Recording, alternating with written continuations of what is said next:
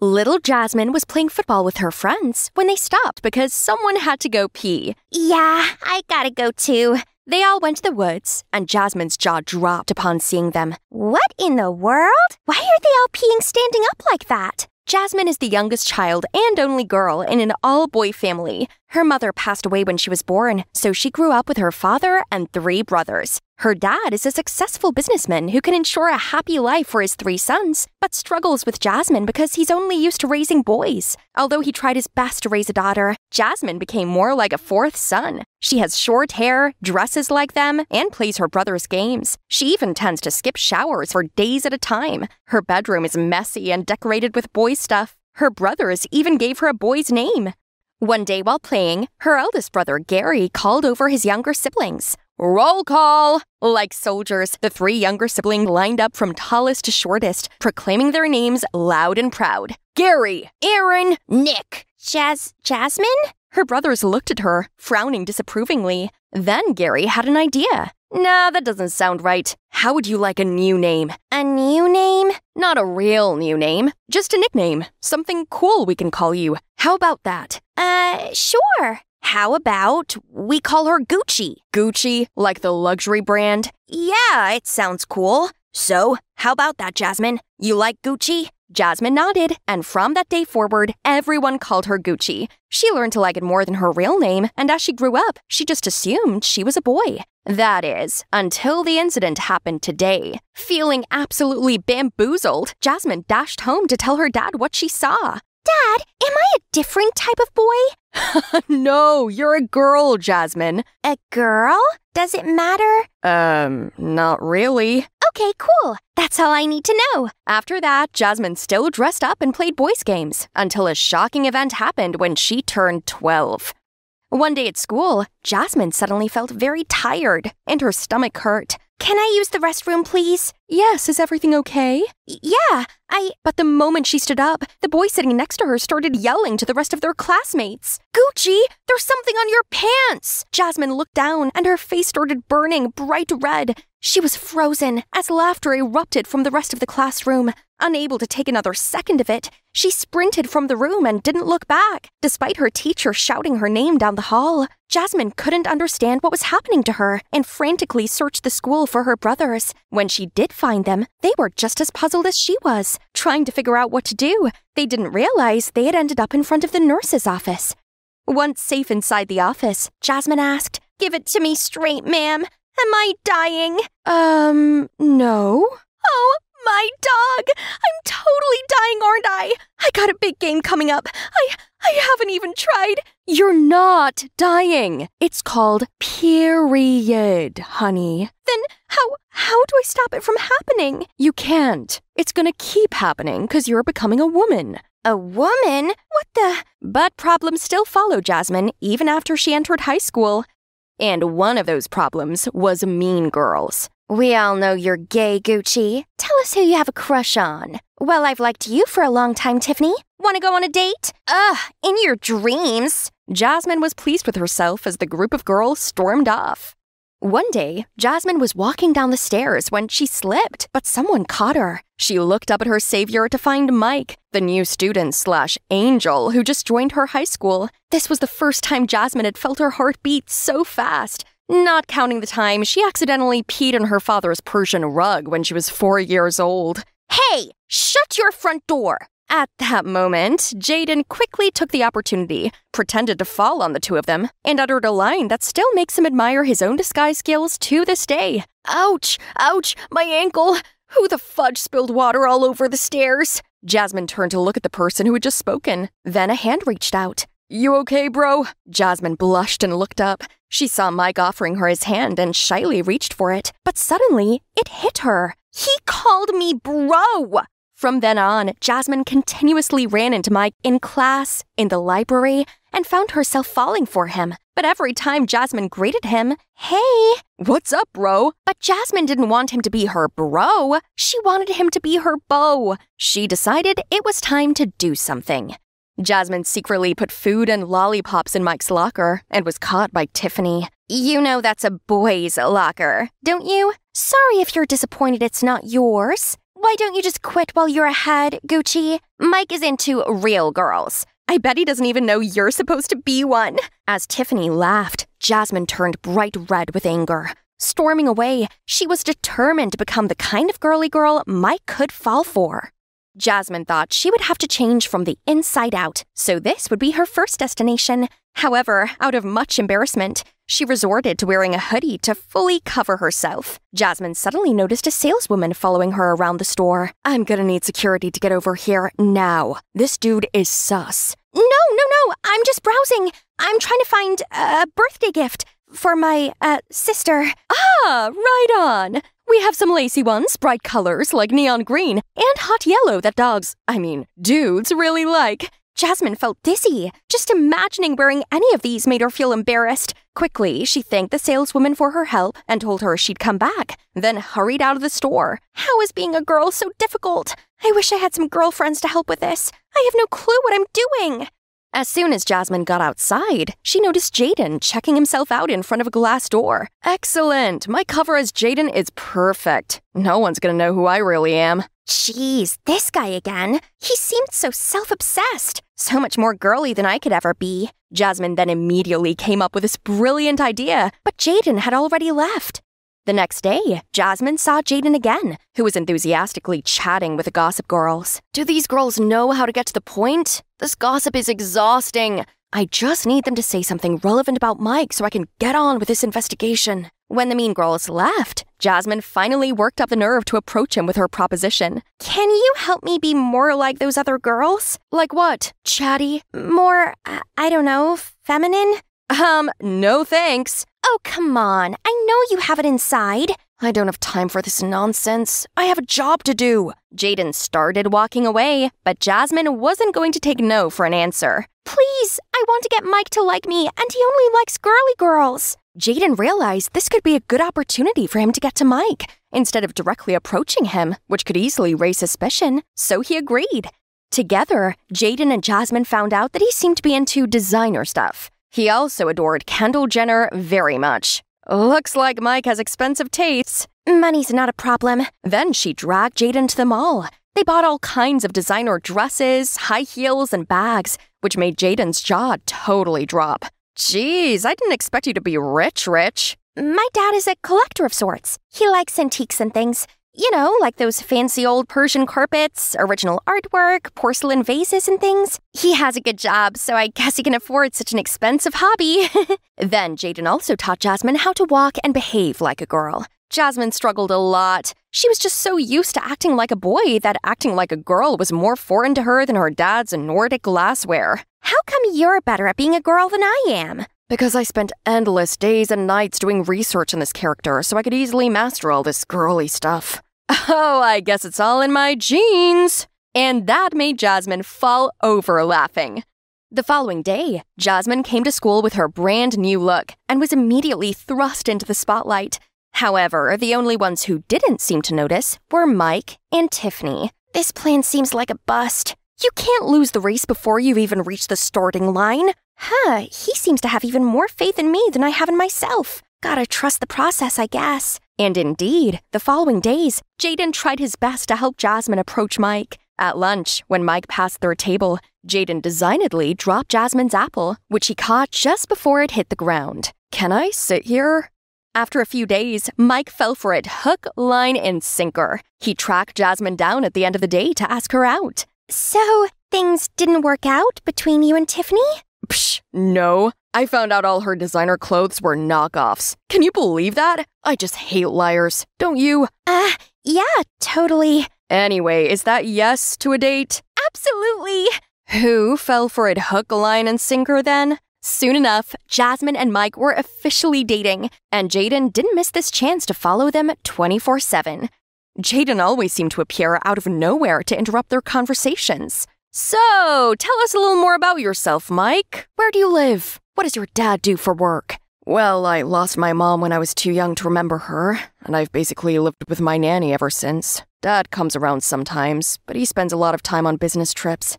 That must be rough. I mean, I also lost... Why so busy? What exactly does he do? Mike's face seemed darkened, and Jasmine couldn't help but be a bit annoyed with Jaden's constant presence. She wasn't sure who was dating Mike anymore, but there were benefits to having Jaden around all the time. He seemed to be Jasmine's savior when it came to ordering food, as Mike had a terrifyingly strict diet and skincare routine. Is there anything quality on this menu? I can't eat any of these greasy, fried, fatty foods. No soda either. Only smoothies or sugar-free milk. I also go to the gym 4 times a week and spend the rest at a spa. You should come with me sometime. Sure. That sounds cool. In order to keep her girly image, Jasmine tried to delicately take a few bites of the salad and ignored her grumbling stomach. Luckily, Mike had to leave early, so once he was out of sight, Jaden slid his full plate of food over to Jasmine. Here, you could act in your natural habitat now. Thank you so much. As Jasmine began eagerly scarfing down his food, Jaden reached for Mike's unfinished drink and took a sip. What the heck is this poison? I should have you know that was the only thing Mike found acceptable on the menu. A sugar-free kale smoothie. Ick. No wonder he couldn't even finish it. Then they had a great evening talking and dining on deliciously greasy, fried, fatty foods. As they were walking back home, Jasmine twisted her ankle, still not used to wearing high heels. Without thinking, Jaden quickly piggybacked Jasmine and continued walking. Comfortable quietness fell over them. Becoming self-conscious, Jasmine broke the silence. Am I, too heavy for you? Actually, yeah, next time, cut down on the chicken before twisting an ankle. How dare you? I'm kidding. You're fine. You're not heavy at all. I mean, maybe a little. Oh, shut up, you jerk. The two shared their cheerful laughter under the streetlights.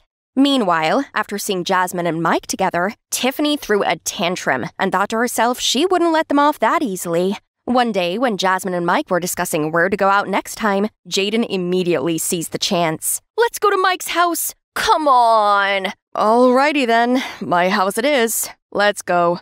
When they arrived, Jaden couldn't stop admiring the house and looked everywhere, but only God knew he was just looking for clues. Staying fully in character, Jaden touched a little bit of everything, clinging on to Mike and gushing over everything. This house is beautiful and huge. It must be awesome living basically by yourself with all this. Is your dad around by any chance? We'd love to meet him. Meanwhile, Jasmine was becoming a little uncomfortable with how obsessed with Mike Jaden seemed to be. Is he gay? I mean, that's fine, but he could just say that. Later, when the two of them were alone, Jasmine figured it was time to confront Jaden. Hey, I was wondering, do you, have a crush on my boyfriend? Jaden was dumbfounded for a second, and before he could think more about it, he slyly smiled and pressed Jasmine against the wall. What makes you think so? I'm into girls. Jasmine couldn't think straight with Jaden's face so close to hers. Want me to prove it to you? Flustered, she hurriedly pulled away, heart fluttering, blushing profusely. I would like you to stop being a third wheel then. Thank you for helping me approach Mike and all, but now that we're dating, I would appreciate it if you could give us some space. Please. Jaden was taken aback for a second, then calmly said, You're right. Sorry. I'll back off. Being the third wheel all this time hasn't gotten me any info on Mike's dad anyway. He really was laying low, and maybe Mike didn't even know anything about what his father was doing. The FBI might need to find another way to approach this investigation. Little did Jaden know, Jasmine had become an unexpected factor in his investigation plan. Hi, that's me, Maxine, hiding behind some bushes and spying on a girl. Don't get me wrong, I don't have a crush on her, nor am I a total psychopath. I'm just doing a favor for my mate Damon. But if I'd known how crazy this was all going to get, I'd never have agreed to help him. It all started when Damon fell in love with this girl, Sophie. She had this mysterious charm that made him want to talk to her right away. And he did. She didn't even glance at him. She just walked away. Ouch. I didn't like her one bit. She was so stuck up. But Damon didn't give up that easily. He tried all kinds of tricks to get her attention, even waiting for the bus with her, even though he had a car. Nothing worked, though, and this made him miserable. He begged for my help, but I said, No way. Then he said, "Aw, come on, Maxine, you're a girl, so just befriend her or something. Maybe you can find out what she likes, her fave foods, music, etc. Then I can try to impress her. Please, I'm begging you. I'll even lend you my Nintendo Switch for a month if you agree. You can't say no to that." He had me at that. I'd do anything to get a Nintendo Switch. Fine, it's a deal, but don't blame me if it doesn't work. So after class that day, I searched for Sophie. She was at the bus stop, and I was about to approach her when suddenly she walked away.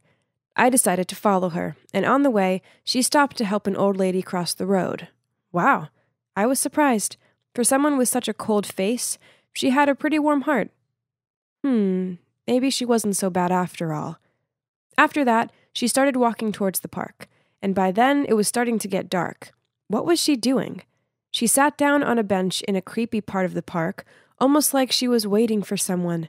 I hid behind a bush so she wouldn't see me, but I was totally freaked out. Suddenly, 2 guys appeared and started talking to her, but they didn't seem like her acquaintances. Oh my gosh, she looked panicked. I had to help. I quickly shouted, "Help! Officer, please help! There are 2 guys bothering us!" Obviously, there was no officer, but it worked. The 2 guys ran off, and I rushed over to make sure Sophie was okay. She was surprised to see me, but then she hugged me and thanked me for saving her. Her whole body was shaking. She must have been terrified. I walked with her back to our dorm, and she told me how she liked to come to the park at night because it was so peaceful. I told her it was clearly dangerous and that she probably shouldn't go alone anymore. Then we exchanged numbers, and after that we became quite close. Close enough. That was a few days later. I told her Damon had a big crush on her and asked if she'd maybe go on a date with him, but she just shook her head and said she wasn't ready. Her eyes looked sad, so I didn't push it any further. Maybe she'd just gone through a bad breakup? I didn't ask her again, but one night I was heading to her dorm for a movie night when I heard 2 people fighting. It was Sophie and some guy, and she was crying. It looked like the guy was about to hit her, so I ran over and said, "Hey, what the heck do you think you're doing? Leave her alone or I'll call the cops." He just laughed at me and said to Sophie, "We're not done yet." Then he stormed off. I asked Sophie if she was okay and who that guy was.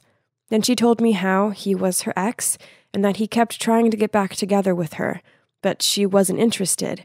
As she told me this, she started to cry and said, "Because of him, I've become so scared and anxious. I'm even too scared to sleep at night." I felt so sorry for her and told her I was here for her and that she could call me anytime. Well, maybe I shouldn't have said that because that's exactly what she started doing. Every night she'd call me and we'd end up chatting until 3 a.m. I was so exhausted, but I wanted to help her. She seemed so anxious all the time. Damon knew we chatted a lot, but he'd stopped asking about Sophie. It seems he'd lost interest and was more worried about me looking like a zombie from The Walking Dead. "You seriously need some sleep, Maxine. Leave Sophie be. She's clearly got issues. It's probably best to not get too involved." Easier said than done, though. But that night I decided not to answer her call. I went to bed early, and when I woke up the next morning, I had about 20 missed calls and 50 texts from her. Oh my gosh! Some of them said she was so lonely and that I'd abandoned her. Then one said, "If you don't pick up, then I will end it all." Okay, this was crazy. I immediately called her, but she wouldn't pick up. I rushed to her dorm, but nobody answered. I was panicking by then and bashing on the door, screaming, "Sophie, open this darn door!" But there was still no answer. I was terrified she'd done something bad, so I asked some students to help me bash down the door, and that's when she opened the door. I've never been so happy to see someone alive. I ran over to hug her, but she looked so annoyed. "What are you doing here? You're making a scene," she said. "What? I was so worried about you. You said you were going to..." But she interrupted me and said, "You need to get some sleep, Maxine. You seem insane." I couldn't believe it.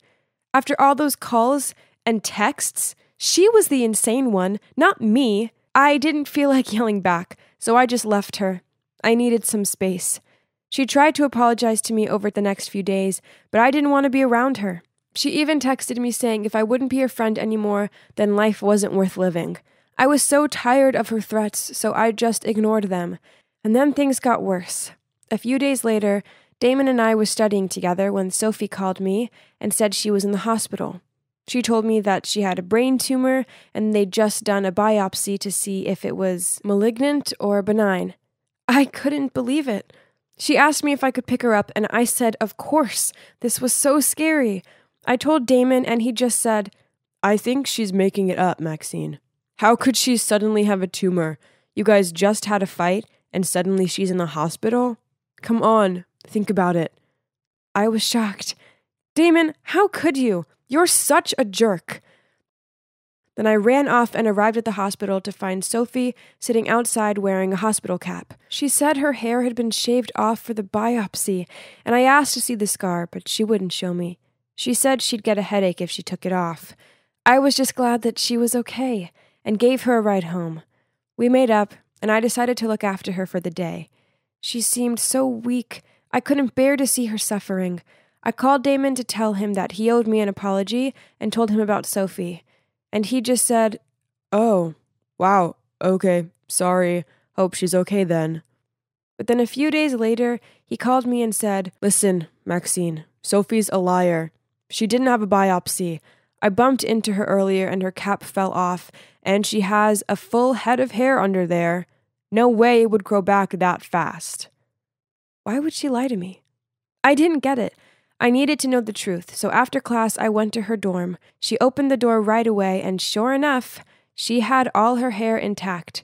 She probably knew Damon had told me, and so hadn't even bothered to keep up the lie. This made me furious. Straight away, I started shouting at her. "Honestly, Sophie, what is wrong with you? Why would you pretend to be sick like that? Friends don't do that." Sophie grabbed my hand and said, "Maxine, I'm sorry. I was desperate. I only did it because I missed you and wanted you to care about me again. I took it too far, though. Please forgive me." "Are you crazy?" I screamed. "I was worried sick about you. Are you sure there's not something wrong with you?" Sophie started grinning in a weird way and said, "The only thing wrong with me is that I'm in love with you, Maxine." She wouldn't let go of my hand, and I just stared in shock. What did you say?" "You heard me. I love you." Then she started to manically laugh and said, "I've loved you since the day we first met. I knew you were following me, so I pretended to be in danger so you'd come rescue me. Even my ex-boyfriend was fake. He was just one of my friends pretending. Can't you see? I'm willing to do just about anything to get your attention. If that's not love, then what is?" This couldn't be happening. I tried to stay as calm as possible and said, "Listen, Sophie, I'm flattered. Really, I am. But I'm straight. I see you as just a friend, okay?" But Sophie wouldn't give up. She grabbed my hands again and said, "How do you know that? You didn't even try to love me yet. Just give me a chance, and I'll show you what true love looks like." I tried to let go of her hands, but it was impossible. Sophie grabbed my hands tighter and tighter that it even began to hurt. She looked me in the eyes and, oh my God, it's like I couldn't recognize her anymore. She looked like a crazy person, like a psychopath. Then she began to speak in a really creepy tone. "You can't get away from me. You're mine now." I was so scared. I needed to get out of here, so I pushed her really hard that she fell on the ground, and I ran like a mad woman out of there until I was back in my dorm. Then I called the police, but by the time they reached her dorm, she was gone. I told them what happened and showed them a photo of her, and you won't believe it. Apparently, I wasn't the only girl Sophie had attacked. There were other girls, too. After that night, I was terrified. Everywhere I went, it felt like someone was watching me. Then one evening, after my shift at work, I was walking through the park back to my dorm when I heard someone up ahead. I knew right away it was Sophie, but she wasn't alone. She was with some guys. They spotted me and started heading towards me. But I ran as fast as I could, and luckily the police were just outside the park and went in and arrested them. Sounds like a coincidence, right? Well, it wasn't. Sophie's not the only one who can fool people.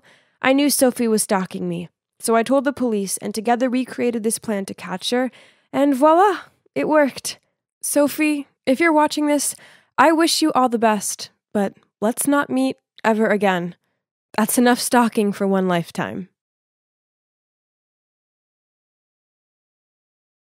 Hi, I'm Kate, and I'm doing something totally thrilling. I'm running away. Just picturing my parents' worried faces makes me smile. Why, you ask? They deserve it for trying to send me, their beloved only daughter, to some disgusting girls' boarding school. Yuck! No parties, the grossest uniform, bossy supervisors, and no hot-muscled guys. Ugh! That place is for nerds, not me. An it girl and the founder of Clique Chic, our school's exclusive group for the hottest, most sought-after girls. To be a part of the club, you must be really fashionable, you know? I'm talking about a wardrobe full of the latest designer must-haves, manicured nails, and the glossiest hair. Only girls as dazzling as us can make the school hallway our catwalk stage. As one of us, your life will be filled with endless parties and super cute jocks fighting for your attention. Studying and homework? That's not our thing. Those loser nerds who are chasing after us will take care of it. Hey, do you know those people? I looked outside and saw a group of bodyguards who were yelling and trying to force my cab to stop. Ugh, this was so uncalled for. $500 if you can get rid of them.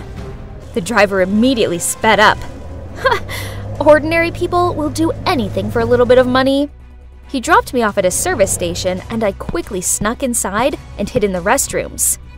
Ew, this place was gross. Gosh, those bodyguards were loitering about outside so no one could leave or enter without them seeing. How tragic. This was so stupid. All my parents needed to do was let me stay at home for the summer. But no, they sent those bodyguards after me to ruin my life. Suddenly, a cubicle door flung open and knocked into me. Ouch! Are you blind? What are those glasses even for? I'm sorry. The girl quickly apologized, then she bent down to pick her fallen stuff up. But when she looked up, I gasped in shock. Holy guacamole! What in the world? She looked exactly like me. I mean, at least her face did. Her style was disgusting and old-fashioned. Ew. But given my dire situation, I came up with an amazing idea. Okay, so this is weird. Do you want to make some money? And I mean a lot of money? She gave me this dumbfounded look. Ew, I hope I didn't get frown lines like she did when I screwed up my face. They were ghastly. I have a really lucrative job for you. As you can see, we have similar faces. Freaky, but fortunate. So I need you to pretend to be me and live my rich life for a month or two. Here's my Twitter account. Just skim through it. You can learn everything about me there. It should be enough for you to play the part and avoid my family's suspicion. And here's your payment. I rifled through my bag and handed her the rest of the cash. Jeez, this must be a huge amount for her, as her eyes lit up like she was seeing money for the first time, and she immediately took it. We quickly exchanged clothes, and as instructed, she went outside to hand herself over to the bodyguards. Freedom! Now bring on one long, hot summer of fun. But first, I have to go shopping. Wearing these old-fashioned, disgusting clothes made me want to puke. Oh no! My parents have locked all of my credit cards! I can't even buy a soya milk iced latte now! Oof! How could my parents be so cruel? The worst part is, I had stupidly given all my cash and my phone to that girl. With no other options left, I reluctantly searched the girl's bag. A few old-fashioned clothes, some stupid books, and an unbranded lipstick? Huh? Was that all? How can people live like this? But, what's this? In her small notebook was a train ticket and an offer letter to work at Homestay Allen. So, looks like she's going there for a summer job. Hopefully that homestay has a bath with scented candles and a pool for me to sunbathe by. I need to work on my tan. I was glad to get off that flea-ridden thing and breathe in some fresh air. Now where was my ride? There was a short, chubby old man holding a board with the name Clara on it. The name on the train ticket was Clara. So this meant he was here for me? He didn't even have flowers with him, and he could have at least combed his hair. So, turns out that's Danny, the manager and owner of the homestay. Honestly, if it wasn't for the circumstances, I would never have set foot in this stupid place. Oh, how the day got worse. Without even being allowed to rest my weary feet, Danny gave me work. Housekeeping. It was a joke, wasn't it? My nails were not made for menial jobs. Life here was horrible. I had to get up so stupidly early that it was still dark out, then clean a dozen dusty old bedrooms. After that, I would do the laundry, dry the towels and bedding, fold them, and arrange them neatly into each room. At noon, I also had to help the chef here, Anna, prepare lunch, and I was also forced to wash a mountain of gross dishes. I had never done such silly chores like this at home. Instead, they were always done for me. Didn't expect them to be this exhausting. You should put them in order, so they won't break. Ugh, where did this nosy guy come from? Are you lecturing me? I replied crankily and walked away. Suddenly, oh no! This was the 9th time I'd broken stuff since I'd arrived here, and that wasn't counting my poor broken nails. I quickly bent down to clean up, but ouch! I cut my finger on one of the pieces. The guy quickly ran over and bandaged my wound. Bond, that's my name. Huh? What's this? Did he just wink at me? My heart was pounding. I mean, he was cute. Yeah, he was really cute. I'm Clara. Go do something else. Leave this to me. Realizing that I'd been staring at Bond for a while, I hurriedly got up and rushed to the kitchen. Nice to meet you, Clara. I'm your new colleague. Well, that's not so bad. At least I have someone to share my workload with and to chat. The next morning, I was cleaning the floor, half asleep, when Bond came over, put an AirPod in my ear, and winked at me. Imagine you're dancing. Then you won't feel so tired anymore. Okay, this sounded kinda lame, but at least no one else was around to see me, so I decided to just go with it. So I gave it a try, with Bond, and I relaxed a little. Well, I didn't expect it to be so much fun. That night, as I was about to turn off the light, I heard a knock at the door. It was Bond. He wanted to show me a secret, so he took my hand and led me to the beach. Yes, we were holding hands, and his hand was really warm. He took me to a sandy beach and shone his flashlight at his feet. Something was moving under the fine white sand. Ew! What was that? I clung to his arm in fear. Aw, little turtles, I exclaimed as they slowly emerged from under the sand. Yes, they're cute, aren't they? Let's give them a hand. They have to get to the sea before dawn. I hesitated because I thought this was so stupid. When the sun rises, they'll be easily spotted and eaten by predators. Fine. Since Bond pleaded, I had no choice but to sacrifice my sleep to escort the baby turtles to the sea. Why would their mom just abandon her babies like that? Their mom protected them when they were eggs, and now it's time for them to start fending for themselves. I bet they don't mind. You see, they're all trying their best to crawl towards the sea. But it was us who helped them. Then they'll be very grateful to you. And so am I. Whoa, I'd never felt like this before. It felt like my heart was aching, but in a good way? Thinking about it, I suppose this was the first time I'd ever helped anyone before. Now I kinda understood why my parents did what they did. They just wanted me to be more independent and stop hanging around with those vain, show-off girls. They sure would be pleased if they could see me now, with this sweet and gentle guy. He was the total opposite of the rich boys back home. When I was hurt, he made sure I was okay. He opened my eyes to new experiences, and he didn't try to impress me with dumb flowers and expensive gifts. I've been thinking about Bond all day, and this is the 1001st time I've peeked at him. I think I'll have to confess my feelings before I go crazy. So, that evening, after finishing all my work, I knocked on Bond's door. Huh? Why was a teary-eyed Miss Anna standing there? Then she told me the shocking truth. Bond had left without saying goodbye. Panicked, I walked into the room, but there was nothing left of his. Nothing! No!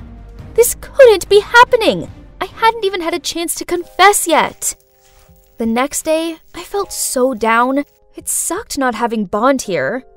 But then in my zombie state, I accidentally picked up the newspaper at the front desk. OMG! On the front page was a picture of Bond! God, I couldn't believe it. He was the son of a famous billionaire and they were looking for him. Turns out, I wasn't the only one who'd run away from home. But why did he leave so suddenly? He could have told me the truth. He could have said bye. Ugh! My untold feelings for him felt like an unreachable splinter in my side. I couldn't carry on like this. I needed to find Bond. With my meager salary, I got on the train back to the city, imagining seeing Bond again. This is without a doubt the most nervous I'd ever been in my entire life. It didn't matter how much I pleaded my case and explained that I was Bond's friend. The security guards refused to let me in. I was about to leave when suddenly I saw Bond from afar. He was with a girl. What in the world is this? I tried to strain my eyes to see. My God, isn't that me? No, it's the girl I hired to pretend to be me. What was she doing with Bond? And why did they look so close? Could it be?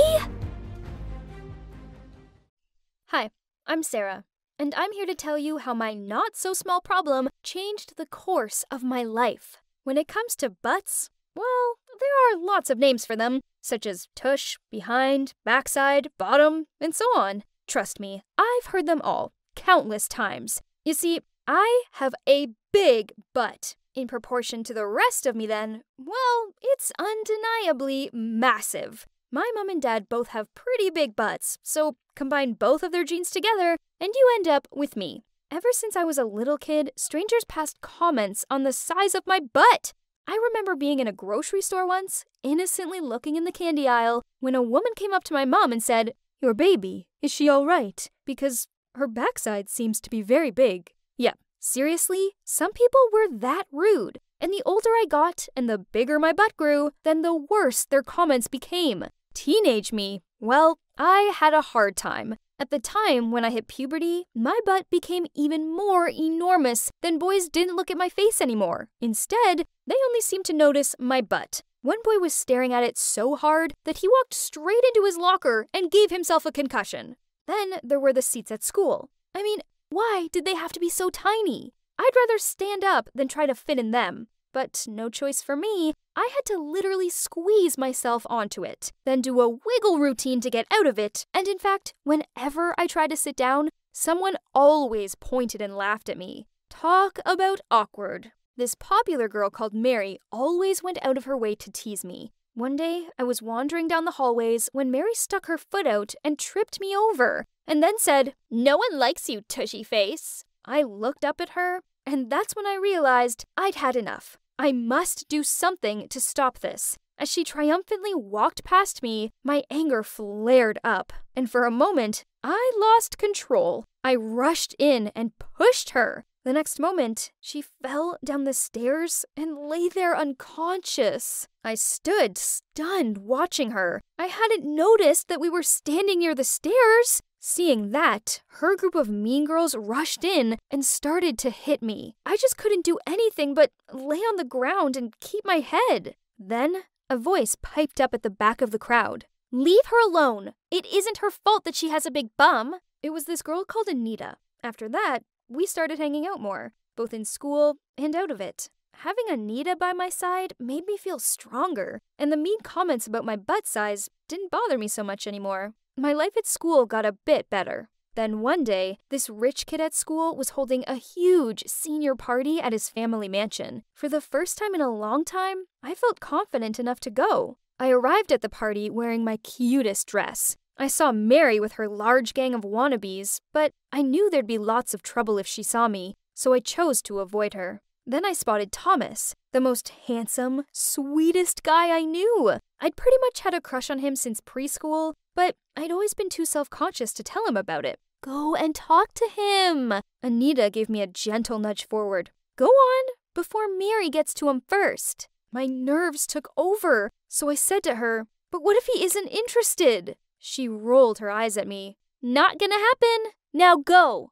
He seemed happy to see me, and we both hung out and drank a lot. Then we snuck off upstairs to the master room. We sat on the bed, and he looked at me, like really looked at me, then said, I really like you, Sarah, and I think you're the most beautiful girl in school. I blushed. This was the sweetest thing a boy had ever said to me. Then he leaned in and kissed me. OMG, talk about amazing! We were passionately kissing when the door burst open and someone shouted, Why are you with her? It was a furious-looking Mary. She continued yelling at us both and even tried to hit me, but Thomas protected me. Then he took my hand and led me out of the room. Mary continued to shout mean comments at me, but I didn't care. Thomas liked me, and she just needed to deal with it. A week later, Thomas asked me out, and I said yes. Being his girlfriend was the best thing ever, as he made me feel so special. Suddenly, having a big butt didn't seem to matter. In fact, Thomas said it only added to my beauty. Then one day at school, I was sitting in class when an announcement came over the speaker. Sarah Montgomery, please report to the principal's office right away. The principal said that Mary's parents had reported the fight between me and Mary, and I was the one who started it first. So I was expelled. I was so mad that I didn't even bother clearing up my locker. Instead, I just stormed out of there. I ended up at a different school, and I tried my best to focus on my studies. I wanted to go to college and study drama, as I loved acting, and believed my unique body shape would be a big selling point in the industry. Thomas and I continued to date. He always supported me and made me feel like I was capable of doing anything. I didn't see much of Anita anymore, but we kept in touch. One day, I was studying in a cafe when a man came over to me, passed me his business card, and told me that with a butt like mine, I could make serious money modeling. So that's how I became a photo model. Turns out, the man hadn't been lying about the money. Okay, so I wasn't an actress yet, but I earned loads. Finally, the part of my body I was so ashamed of made me super successful. I paid off all my college fees and gave my parents back all the money I'd loaned off them. A few months later, I was on a date with Thomas, and in the middle of dinner, he bent on one knee and pulled out a ring and said, Sarah, will you marry me and make me the happiest man alive? Overcome with joy, I shouted out, Yes, yes, yes, I will marry you! Finally, the day of our wedding arrived, and I was so excited. After everything I'd been through, I was finally going to marry my charming prince. I had the most amazing fairy tale dress and the perfect castle venue. Better still, Anita was there as my maid of honor. As I was dancing, I saw Jack, who was my drop-dead gorgeous cousin, and he just came to join my wedding party. Anita had always been looking to meet him. I was so excited and decided that tonight was the perfect time for Anita to get access to him. I went looking for her, but she wasn't on the dance floor or by the bar, so I searched upstairs. I was about to open one of the doors when I heard a male voice coming from within. I'll try and get some money off her. Just give me a few weeks, okay? Then I heard a girl's voice say, But honey, we need the money now, and I don't like Sarah. She's more butt than person. Then the guy said, You know I don't love her. I only love you. I looked through the crack in the door and saw the two of them kissing. Then I registered who they both were. It was Thomas and Anita. My new husband was kissing my best friend on our wedding day. Angrily, I ran into the room and threw my shoe at Thomas's head. Unfortunately, he ducked in time. Seeing me, Anita was extremely terrified and immediately ran out of the room, leaving just me and Thomas there. I shouted at him, You're a jerk! Anything to say? Huh? Thomas looked at me in panic. and confessed to me all. So Thomas told me how he'd liked me back in school, but over time, his feelings for me changed, and he found himself falling for Anita. He was going to break up with me, but then I ended up being successful. Seeing as he'd been the one supporting me, he thought it was only fair that he got a share of my money. So him and Anita constructed this whole wedding plan to take half of my money. I was so shocked. I had to sit on the ground. My heart felt like it was shattering in my chest. Then I opened my mouth and screamed at the top of my voice. I ran out of that place crying, and the wedding was canceled. I'm not gonna lie, it's been hard. Being betrayed by the man I loved and my best friend was painful. I shed a lot of tears over them, but I refused to shed any more. Turns out, Thomas wasn't the man for me, but I believe that my perfect man is out there somewhere. My backside may be exceptionally large, but I'm still a real person with real feelings. I only wish the world was more understanding, but for now, I'm using my butt to progress in my career, and I have a feeling I'm gonna be just fine. Always be you, and never let anyone take away your shine. If you try so hard to fit in and be normal, then you'll never find out how truly amazing you are and how you were born to stand out.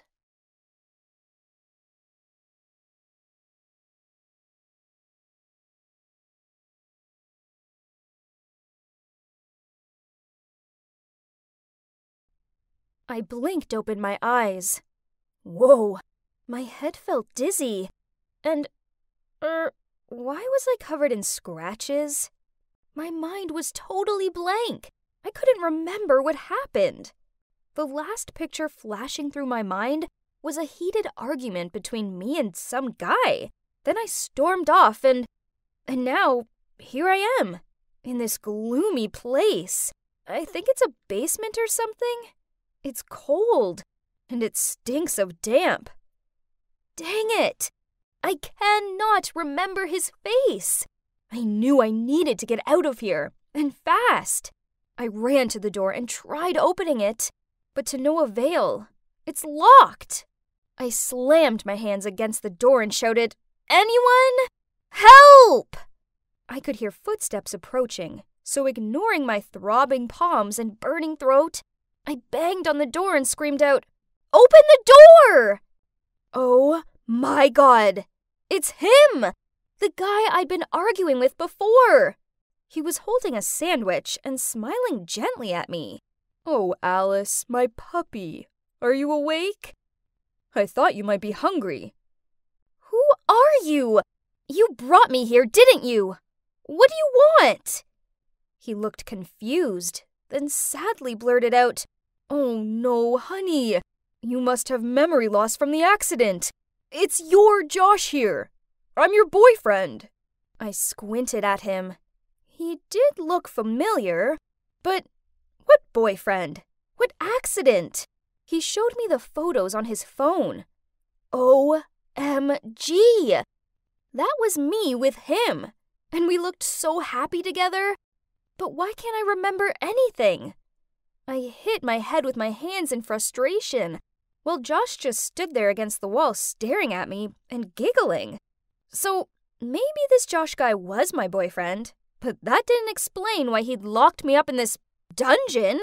This wasn't a normal boyfriend thing to do. I rushed to the door, but he grabbed me in his arms. "Let me out! You definitely have some wicked intention going on bringing me here." I scowled. "Oh my gosh, Alice, you've been watching too many movies. Do you really not remember anything?" I gave him a clearly not look, then folded my arms. "I guess the accident was pretty intense. We argued, then you insisted on driving while you were drunk, and then caused a fatal accident. Never mind. I think we shouldn't go in too deep about that right now. It must be traumatizing for you. But that's why I decided to bring you here, so the cops wouldn't arrest you." What? Why couldn't I remember such a horrible thing? But looking at all the wounds on my face and body, maybe everything was exactly like what Josh said. No. have to confess. I stuttered in tears. Are you crazy? Do you want to go to jail? But... Alice, no buts. I'm gonna protect you and keep you safe. This was a lot to process, so in a moment of panic, I found myself agreeing to his crazy plan. Josh said this was an emergency bunker back from his grandfather's time. Sure thing. I mean, it sure smelled musty. There's not even a window, just a flickering wall light. It felt like I was in a horror movie. Josh also told me that he'd taken my phone off me so the cops wouldn't be able to trace it and arrest us both. And that's it. Every morning, noon, and night, Josh would bring me food and talk to me about his day. Puppy, I'm home. Puppy? Oh, it sounded cute at first, but I soon became allergic to that word. Hey, puppy, eat this. Puppy this, puppy that. Puppy, puppy, puppy. I was so fed up with the word puppy that at times I actually thought I was nothing more than a pet to him. Then each night, he insisted on rubbing my back so I'd fall asleep more easily. Sounds nice, right? But no, it wasn't. He rubbed it really hard, and when I asked him to stop, he just laughed. Obviously, he wasn't doing it to make me feel better, but regarded it as a pastime. Ugh! And that's not all. A few times, I'd wake up to see him sitting there, staring at me with this gummy grin on his face. Then, when I checked my hair, I saw that he'd tied loads of these dumb little bows in it. Are you crazy? I'm not a kid! I grumbled while pulling and throwing all those dumb things out of my head. But puppy, they look so cute.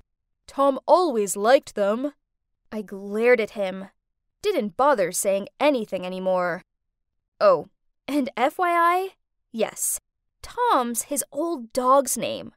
Okay, so I didn't need a genius to figure out that something was seriously up with this guy's head.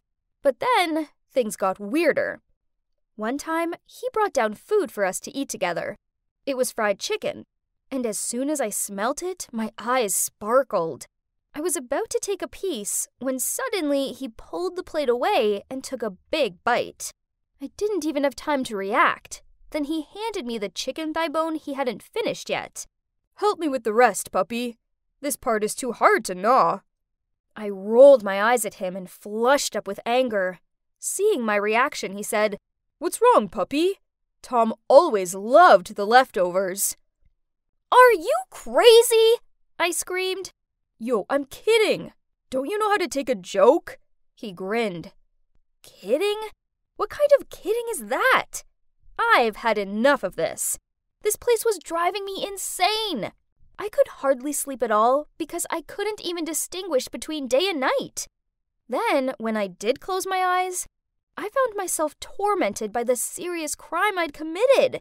Josh was trying to save me. Yes, but I didn't ask him to do that. I couldn't live like this. I needed to face the truth. I had to turn myself in. The next morning, when Josh brought me breakfast, I told him what I wanted to do. Expectedly, he got mad and glared at me. Alice, why do you want to go to jail so badly? I can't stay here forever. I have to face up to what I've done. But it's so peaceful here with me. Peaceful? Was he being serious? It sure didn't feel peaceful. Instead, I felt like I was playing the role of his pet. I lurched forward, but Josh immediately grabbed me so I couldn't move. I tried squirming my way free, but he was a strong guy. Suddenly, he covered my nose with a handkerchief and my eyes closed. Then everything turned black. I slowly opened my eyes. I was in the same familiar room, but bars. I saw bars! Ugh! I was in a cage! Then I kicked something. It was a water bowl! Puppy, you're so naughty. I can't lose you, so I've put you in here. He grinned at me as he handed me a sandwich. I chucked it away, then screamed at him to let me out. Seeing this, he immediately left and returned with a bunch of plush toys and dropped them in the cage. Hope they'll make you happier. Then he tried to stuff the sandwich into my mouth. Furiously, I took a bite and spat it in his face, then sneered while throwing the toys at him. Geez, some of them even squeaked. Wow, okay. His demeanor changed, and his eyes turned scary. If that's what you want, don't blame me later. Things were different after that. Each day, he only gave me a bowl of those gross-smelling biscuits, then he'd just sit there gawping at me. At first, I refused to eat them. But in the end, I was so exhausted that I gave in, even though I'm pretty sure they were dog biscuits. Ugh! I realized that resisting him wasn't benefiting me at all. It was only making him act more horrible. That's when a genius plan popped into my head. So the next time when Josh appeared with the biscuits, I smiled sweetly at him and said, "Josh, baby, it's been so long since we've been on a date. How about you go and get us a bottle of wine, and we can spend some quality time together?" His eyes lit up, and of course, he agreed without hesitation. He hurried off to get the wine. Cheers to us!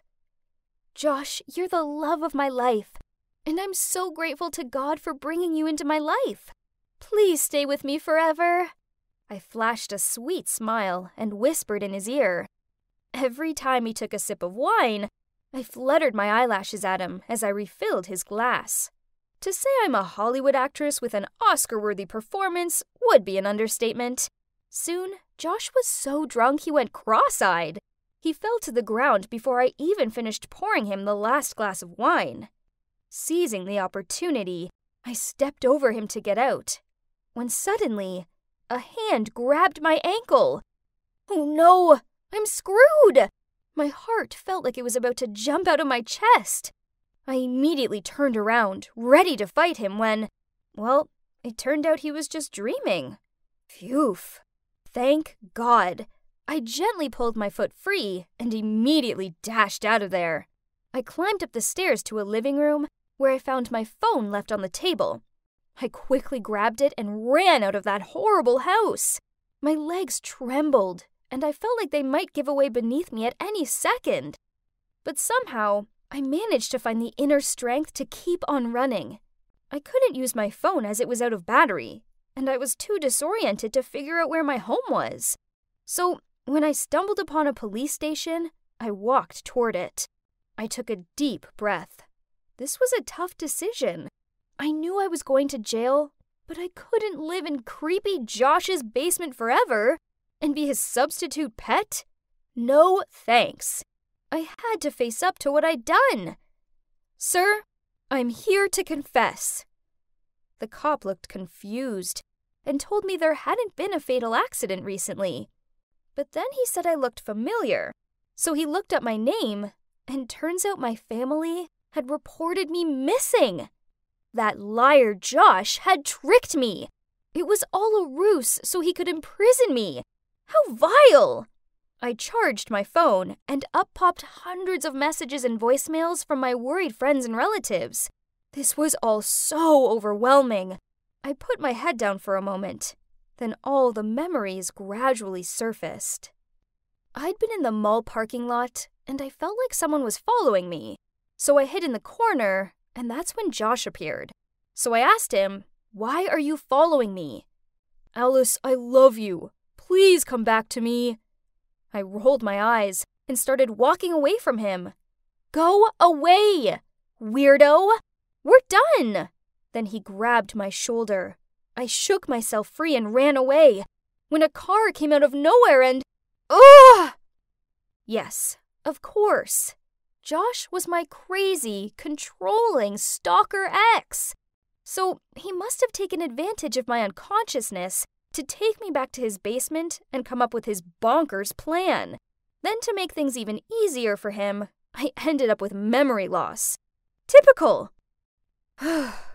It was a nightmare. But thankfully, it's over now. The cops took my statement, and soon after that, my family came to pick me up. They all burst out crying, and we hugged each other tightly. It's taking a while to get back to normal life after all the trauma, but I'm getting there. I do want to vomit whenever I hear anyone say the word puppy. Ugh. However, this didn't stop me from getting my own rescue dog, Lily the Corgi, and I never put bows in her fur. As for Josh, well, he was convicted for false imprisonment and has to stay in jail for 4 years. Who's in the cage now? Serves you right.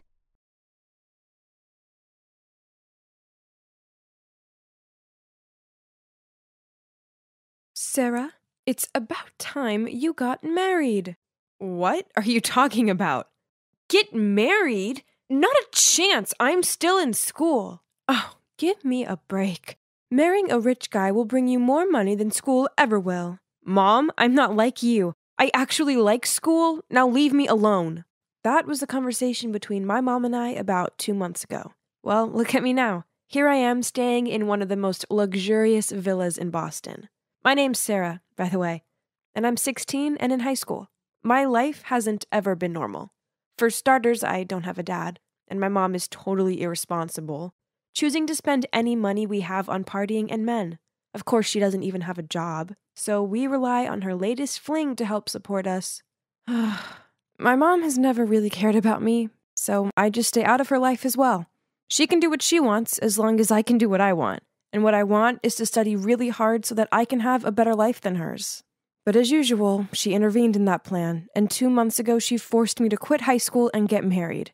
Obviously, I refused, and I even went on a hunger strike for a few days. But then one day she said, "Tomorrow, our 2 families will meet. If you don't rock up, I'll go to your school and tell them you're not coming back. But if you come, you can still go to school, at least until the wedding." Ugh, school.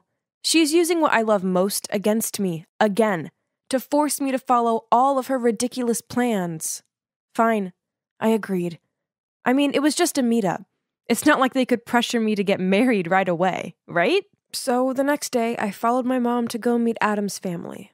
I was shocked when I saw him. He was wearing a mask that covered half of his face, and he just sat there, not uttering a word, just staring at me without even blinking. Honestly, it was so creepy. His parents seemed nice, though, and they explained that he'd been in an accident when he was a kid, which had left him with a severe burn scar on his face. So he wore the mask to avoid scaring people off. I could see him watching me, waiting for my reaction. So I tried to smile back. I felt so bad for him. But at the same time, there was no way I wanted to spend my life with this guy. So I decided to put my plan into action. All I had to do was get his parents to disagree with the arrangement. So I acted as clumsy as possible. I wanted to give the worst first impression ever. As soon as the wine was poured, I leaned over and knocked his mom's glass all over her white dress. My mom looked mortified, but I didn't stop there. I ate with my hands and dropped food all over the table and kept chewing with my mouth wide open. But no matter how hard I tried, Adam's parents still seemed to like me, and I could see him slightly smirking at me. What did a girl have to do to put this family off? Clearly they were desperate. Near the end of the meal, they started discussing the engagement. Apparently, I'd move into Adam's family house so we could get to know each other. Then, if I could help Adam to feel less insecure, they'd let me finish high school before we had to get married. So didn't that mean they just wanted a friend for Adam? Someone to keep him company? It's not that bad. I guess I can do that then. So after the engagement, I moved into Adam's mansion. After school every day, I'd hang out with him and try to cheer him up. I'd play him my fave music, show him some epic movies, even try telling him jokes. But still, he barely smiled. He wasn't interested in anything I liked. Then one day I was struggling with my science homework when he passed by and decided to check out what I was doing. Suddenly he started chatting away, and I realized how much he loved chemistry and physics. He even offered to help me with my assignments. He was so passionate about those subjects, and this was a win-win, because I'd finally found something we could discuss. He even started opening up to me. It was a start. I began to feel more comfortable around him. On one sunny day, I even asked Adam if he wanted to play a game of badminton. At first he refused, as he didn't like being outside, but I wouldn't stop begging until he said, "Fine. Have you played this game before?" "No." "Okay, then let me show you." I was so excited to teach Adam. Although I'm not great at hand-eye coordination, I'd been playing badminton a lot at school, so I felt pretty confident. Finally, I'd found something I was better at than him. Ha! Okay, so I spoke too soon. After a few missed serves, he somehow mastered the shuttlecock and kicked my ass. Why did you say you've never played this before? 'Cause it's the truth. I don't believe you. Adam just shrugged and then left me lying on the ground. He had to be bluffing. It's impossible for anyone to be that good the first time they do something. Ugh. But it was fun, I guess. Adam was growing on me, but I couldn't be around him 24/7 as I had classes to attend. And no cap, I was extremely happy that I still got to go to school. Plus, at school something incredible happened. One day I was walking through the schoolyard when I tripped over a can. Just as I was about to faceplant on the ground, a hand appeared and pulled me back up. We made eye contact, and I swear it was love at first sight. His name was Brian, and he's super handsome. From that moment on, we texted nonstop every day, and it wasn't long before he asked me to be his girlfriend. And of course I said yes. I was smitten, but I obviously had to hide it from Adam and his parents. One night, I was on the phone with Brian when suddenly a text from my mom arrived. In fact, ever since the engagement, she hadn't even been in touch. Maybe she was too busy spending the huge amount of money that Adam's parents had given her. Sarah, I really need some cash, just around $500. Can you please ask Adam if he can lend me it?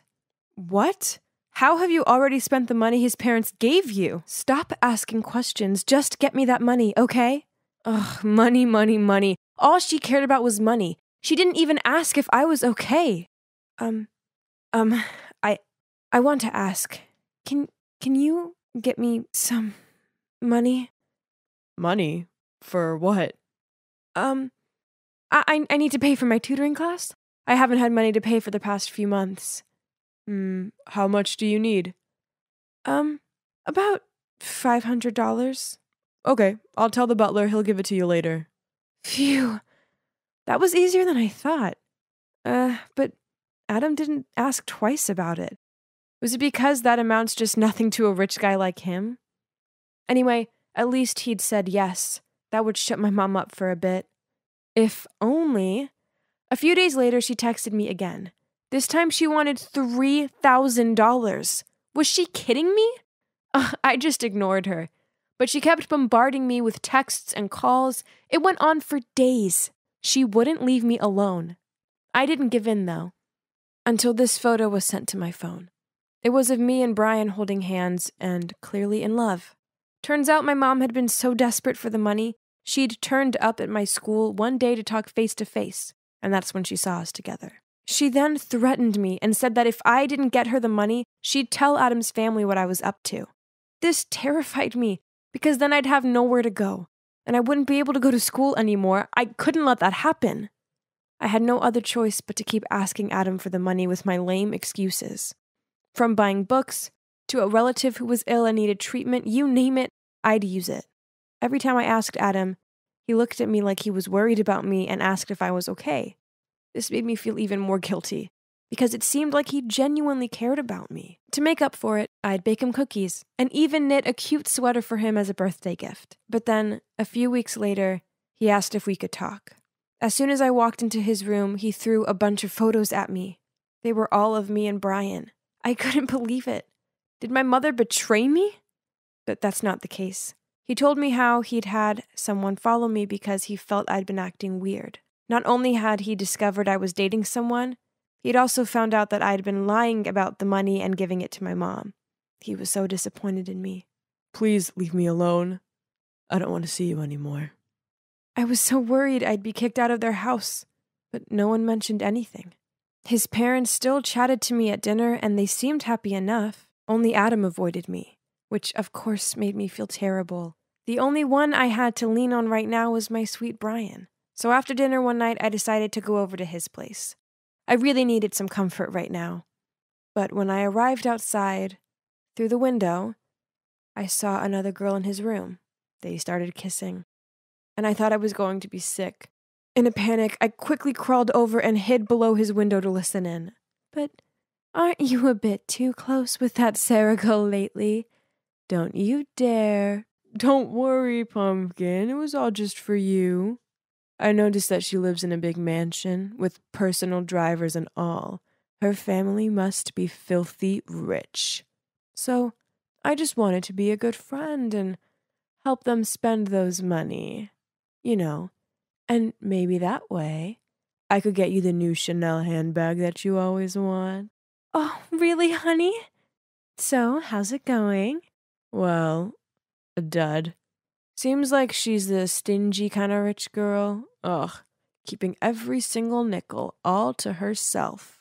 How was I supposed to believe what I'd just heard? My heart was shattered into pieces, and I couldn't hold it in anymore. I stood up and put my face against the window. You're dumped! Brian looked so shocked to see me there, but I didn't wait to see if he had anything to say. I just ran home in tears and locked myself in my room. Sarah, open the door. Do you know how many days you haven't eaten for? Sarah, open the door. If not, I will send someone to break the door down. Oh God, are you okay? What's going on? Nothing. I'm sorry. Sorry for lying to you all this time. I didn't mean to. Suddenly, Adam hugged me and said, It's okay. Don't cry. Now can you just tell me what happened? In tears, I told Adam the whole story. From being used by my mother to being betrayed by Brian. Perhaps this is what I deserve for lying to you. Actually, if I were you, I wouldn't want to marry someone like me anyway. You're a great guy. As long as you have confidence in yourself and live with a more positive attitude, good things will happen to you, I promise. Even with this ugly face? I looked up at Adam and, oh my gosh, the burn scar on his face. It was worse than I thought it would be. I reached out to touch it. It must have been so painful. Can we start over? Keep helping me, okay? I looked at Adam, smiled and nodded.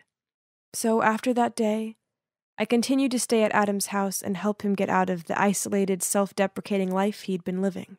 Gradually, his attitude improved, and he even started taking a business course to get ready for taking over his family's company in the future. I also encouraged him to start taking off his mask. Love everything about yourself, including that scar. As for my mom, she's currently being detained for her illegal gambling. Yep, that's what she spent all that money on. She'll probably end up in prison, and even though this isn't what I want for her, she kinda deserves it. Oh, and about the wedding, we postponed it. Lucky for me, both Adam and his parents want me to go to college first and pursue my dreams. Once I graduate, we'll probably start planning our wedding, though, and it'll be truly out of love this time.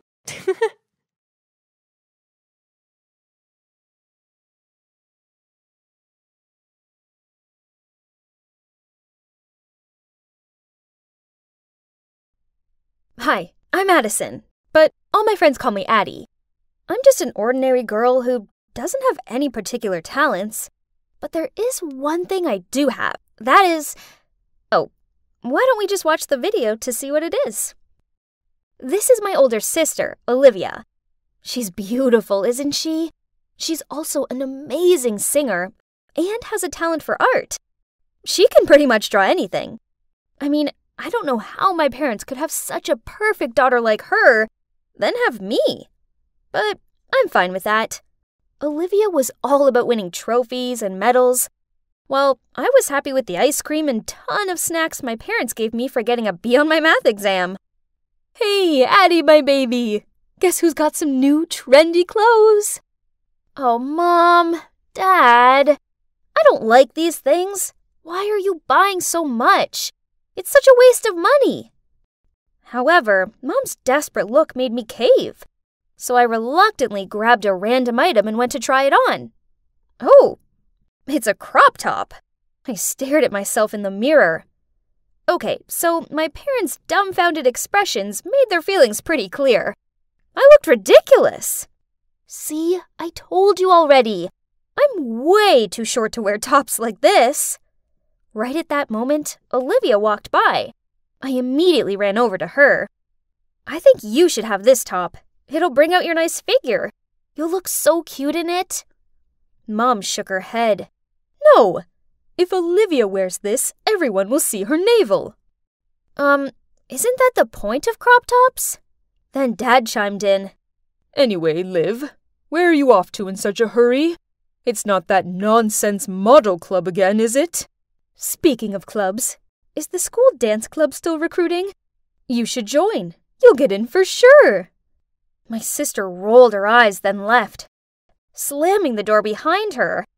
I loved my sister, but she just seems to find me annoying. She was like the ice queen, always shutting me out. She never allows me to borrow her clothes or to touch her stuff. And if I ever try to go into her room, she freaks out. It's not that she's mean as such, but she tends to act like I don't even exist. It's okay. I mean, I'm kinda used to it. I live my own life and she lives hers. So that's why when I got my first cell phone and started to use social networks, I didn't try to search for her profiles, though I knew she was on all those platforms. That evening, my mom asked me to go upstairs to call Olivia for dinner.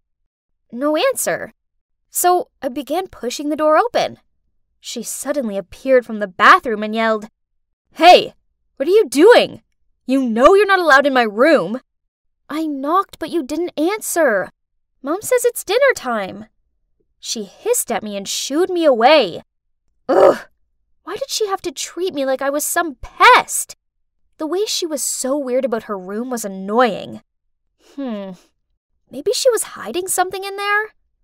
Nah, probably I was just overthinking this. Olivia was always like this. Life went on, and my sister, well, she continued to distance herself from me. But then one weekend, I walked downstairs to find her cheerfully humming a song as she danced around the kitchen. When she saw me, she smiled and said, "Morning, sis. Come sit here. I made you breakfast." Okay. This was weird. I cautiously sat down and kept looking at her. Why are you so happy? And where are Mom and Dad? Mom and Dad just rushed off on some work thing. Then she put the plate in front of me, grinned, then continued. Mom made cookies this morning and told you to take them to Grandma's. Tell her I said hi. Oh, you're not coming with me? No can do. Sorry, I've got work to do. She continued to look at me, and I got the feeling she wanted me to hurry up. Before I'd even finished my toast, she passed me my jacket and bundled me out of the door.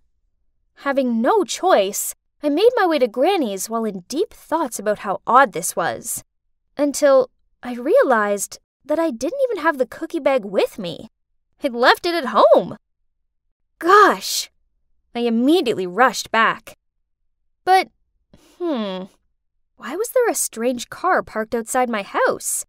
I lingered back and watched as a middle-aged man got out of the car.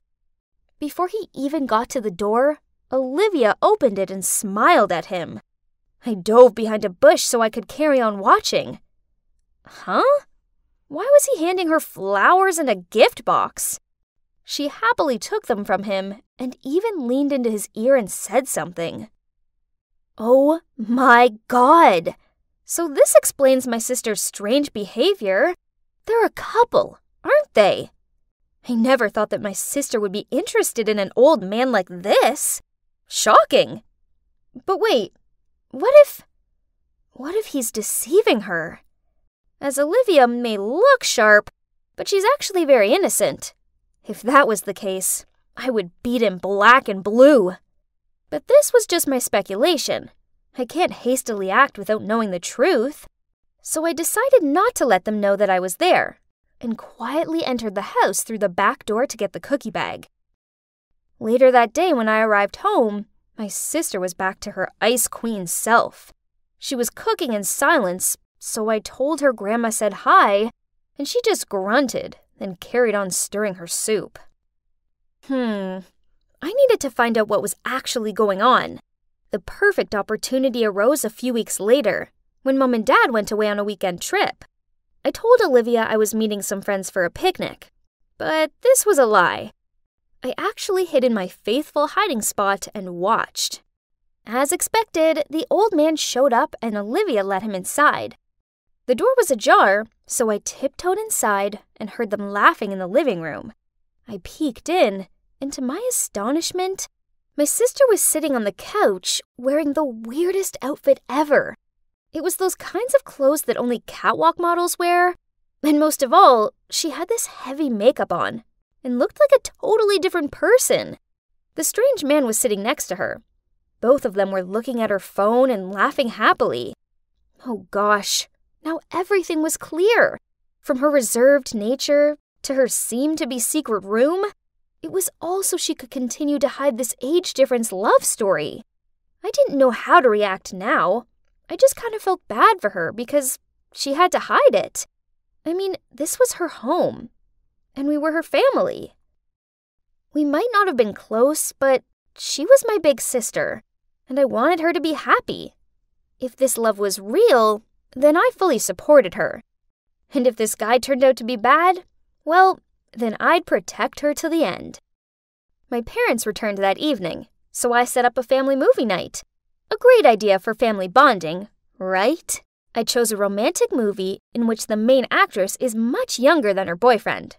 In the middle of the movie, I turned to my parents and asked, "Mom, Dad, if you were their parents, would you allow that relationship?" They gave me confused looks. Then Dad immediately asked, "Hey, Addie, don't tell us that you're in love with an old man, huh?" This startled me, but before I could say anything, the doorbell rang. I was about to go open the door, just to avoid answering Dad's question, but Olivia was faster. Not long after that, she turned back and shouted at me, "Addie, how dare you touch my phone?" "What's up, Liv? Who's at the door?" "Go ask your dear daughter Addison." She gave me a dirty look, then stormed up to her room. My parents immediately bombarded me with loads of questions. "What's happening here? Who was the one ringing the bell? Why that manner of Olivia?" Okay, the one who rang the bell was Olivia's boyfriend. So, earlier, when Olivia left her phone in the kitchen, I noticed that there was a message from a man named Henry Davis. I immediately searched for him on Facebook and found out that this was the same guy who'd been visiting her. So, I used her phone to text him, telling him to come around at 8 p.m. I thought it would be better if Olivia could make her relationship public with our parents. But, Hayes, it seems she didn't take it very well. Anyway, now I had no choice but to tell my parents everything. Their faces dropped, and without saying anything, they ran upstairs and banged on Olivia's door. But there was no reply. Instead, all of us heard a rattling sound from the back door, and Olivia had fled. Our parents' faces turned red, while I felt so guilty as I not only wasn't able to help her, but only worsened the situation. The next day, Olivia still hadn't returned. She also didn't show up for school, which caused my parents to freak out. Then I suddenly thought of Henry. Right. Why didn't I think of asking him from the beginning? So I immediately contacted Henry and asked him to help find Olivia. That afternoon, when I just got home from school, I saw Henry driving off. There was a note stuck to the door saying Olivia was fine, with an address below, and it also said if we come there at 9 a.m., we'll see Olivia. The next morning, we showed up earlier than scheduled. Huh? It was a studio, and just like Henry said, Olivia was there. She looked so glamorous and was so busy prepping for a photo shoot that she didn't seem to notice us. Henry welcomed us and started explaining everything that made my parents, as well as me, speechless. Turns out, the truth was far from what I thought. He was not her boyfriend. Instead, he's her manager. He saw Olivia's potential and guided her to become a photo model and a TikToker. The flowers and gifts were from the brand she was working with. And the other day, she wore that outfit and makeup for a TikTok video. After the shoot was over, we walked over to her. But she took one look at us and ran away. I managed to catch up with her, then said, "Sis, why didn't you just tell us the truth? We're your family. We'll always be on your side." "On my side? Really? You have no idea what it's like to be an outsider. It doesn't matter how many competitions I win. I'm invisible. while you get praised for just getting an okay grade on a math test. I want to be a model, but they don't want that for me. They want me to be miserable. I'd rather leave that house to do what I love. I was dumbfounded, and so were Mom and Dad, who by this point had caught up with us and heard everything she'd just said. Dad hugged Olivia, then in an emotional voice said, "Olivia, it's not that we forbid you from doing what you want. We were just worried for you. We just know that this industry can be complicated, and we don't want you to get hurt." "That's right. And it's not true that we love Addie more than you. You just excel at everything, and we just didn't want Addie to feel insecure. We're really sorry, Olivia. We all love you." Oh no, Mom, don't worry. I never felt that way. Actually, I've always admired Olivia, and it made me sad when she ignored me. Olivia burst out crying, and our whole family hugged each other tightly. "Sorry to interrupt, but you must have had some idea about Olivia being an internet star already, right? I mean, it's easy to tell from her social networks." I shyly said, I don't follow any of her accounts. I thought she just wanted me out of her way. Henry then patted my head and showed us Olivia's social media accounts. And wow, she had millions of views and followers. We all watched some of her TikTok videos together, and she totally rocked it. Seeing how much this meant to her, my parents came round to the idea of her being a model, and they even thanked Henry for helping her. Then Olivia came closer to me. "Hey, Addie. I'm sorry for being so cold in the past. Turns out, you love me so much and will support me regardless. At least now if I really fall in love with an old man, I don't have to worry, right?" Then everyone laughed. Oh, even though my plan didn't, well, go exactly as intended, I still call it a success, because it all ended out great in the end. You thought it was all finished, huh? Nope, not yet. There's one more thing I want to show you guys. That night, for the first time, Olivia let me go inside her room. Wow, it was like a mini studio with expensive flashlights, a ring light, and a camera. And her clothes and makeup collection were super impressive.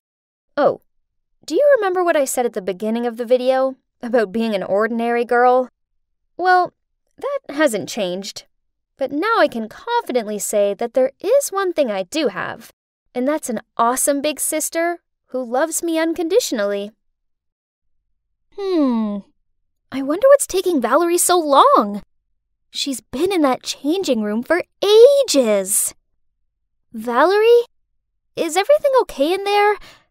Don't force it if it doesn't fit. No, this is the last dress in store. I just need to breathe in for a bit longer. So? It's beautiful, isn't it? Valerie spun around. Then suddenly, yep, trying to squeeze into a dress 2 sizes too small for her, then it split.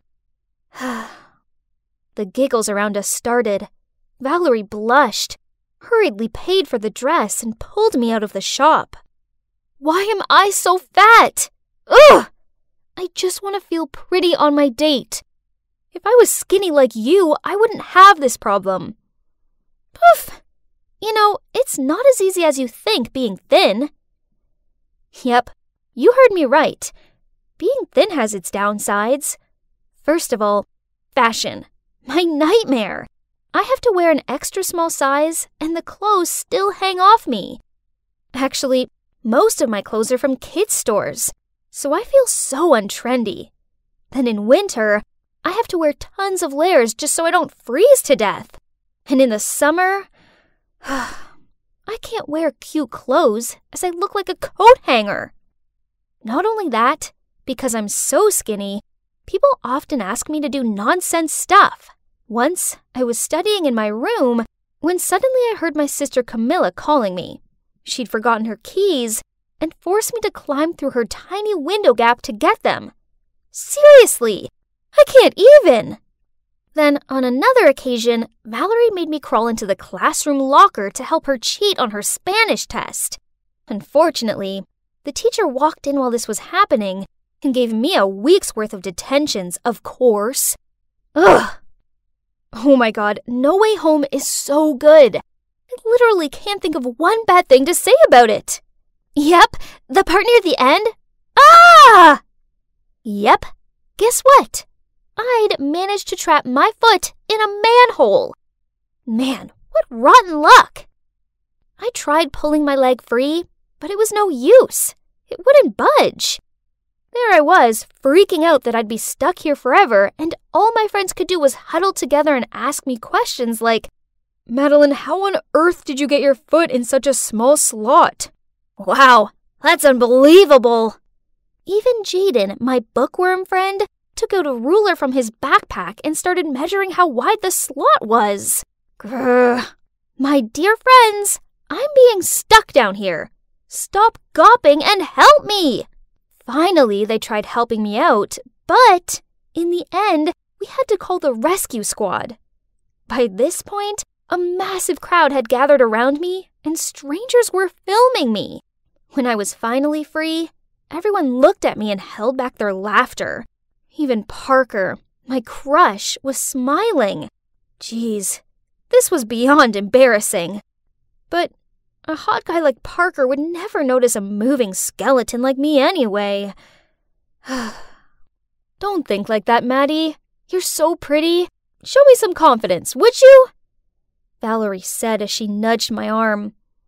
I put the book down and glared at her, and suddenly noticed Parker walking towards our table, smiling. And yep, he said he wanted to sit with us. Even though I was cheering inside of my head, I still had to act composed. And oh my god, can you believe he even said I was cute? After that day, Valerie kept on encouraging me, saying he had definitely given me a green light. So finally, I gathered my courage to write down all my feelings for Parker on a note and clipped it to his notebook. At the end of class that day, he came to my desk and took my hand. Yay! Everything was fine, great even, until one day when the two of us were taking a romantic walk past the Swan Lake, Parker suddenly turned to me and said, "You're so beautiful, Maddie. And if you just put on a few more pounds, I swear you'll be the hottest girl at school." Yes, I know, but it's hard for me to gain weight. No big deal. Just leave it to me. I'll fatten you up. I thought Parker was just joking, but it turns out he was being deadly serious. Since that day, every time we went on a date, instead of taking me to the bowling alley and movies as usual, Parker would take me out to eat. I swear, I've tried all the restaurants in our town. More surprisingly, on my birthday, Parker even gave me a bouquet of fried chicken. How romantic! But this didn't change anything, as my weight still stayed the same. Parker was disappointed when he peered over me and saw the scales hadn't budged. Then he sighed out. "How come you and Valerie are friends, but look totally opposite?" "Here comes our adorable, chubby Valerie." What? Parker called Valerie adorable again. This wasn't the first time either. Annoyed, I put down my fork and walked away from them. After that, I started avoiding Valerie. I did homework with other friends, sat with other girls at lunch, and every time I happened to see Valerie, I turned around and walked away. Honestly, I didn't want it to be this way, but just seeing her made me uncomfortable. But I couldn't bear to see my boyfriend call my BFF cute, while he thought I was too skinny. Then summer break finally rolled around. I thought it'd be just me and Parker, but then he went off to a summer camp in Spain. The plan was all ruined. So I spent a whole sunny day inside sulking. What's wrong? Are you bored because your lover is away? So why don't you take this time to surprise him when he returns? Surprise? A great idea popped into my head. But how do I get chubby? Easy peasy. Okay, if it's that easy, then show me. Okay. if you'd do my summer homework for me.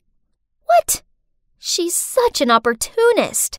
But I really wanted to pile on the pounds and please Parker. So, without hesitation, I nodded in agreement. So, from that day on, I started following Camilla's weight gain plan. I switched veggies for greasy foods, and my main meal was always late at night. I also changed water for milkshakes, but I did have to stop drinking them when the smell of milk alone made me feel sick. Seeing me eating crazy like that, my parents worriedly said, "Madeline, eating healthily is important, else your health will be affected." But I ignored their advice. This time, I definitely had to gain weight. Finally, after a month of trying, I gained some weight. Yay! I looked a lot more attractive now, didn't I? I was studying myself in the mirror when I heard my phone beep. It was Parker. He was coming over tomorrow with a present for me. The next day, I put on this hot dress that I'd never felt confident enough to wear before, and I asked Camilla to help me do my makeup. As soon as I finished, I eagerly waited for Parker in the living room. The doorbell rang. I excitedly opened the door, but as soon as he saw me, Parker quickly said, "Oh, sorry, I have the wrong house." Then he started to leave. Huh? He didn't recognize me? This will be fun. No, honey, you're not mistaken. It's me, your Destiny. Madeline? Is that really you? Oh my, how on earth can you be this big? We've only been apart for a month. So, you don't think I'm prettier now? To my surprise, Parker shook his head. No, you're so fat now. It doesn't look okay. Lose some weight. Huh? This was so confusing. I thought he wanted me to be bigger. As annoying as this was, I still listened to Parker and tried to lose the weight I'd put on. So it turns out that losing weight is far trickier than it sounds. Actually, it's 1,000,000 times harder to lose it than it is to gain it. After a month of healthy eating and exercise, I gained another pound. Ugh! Stop eating that. Are you giving up already? You must try harder. What? It's just some popcorn.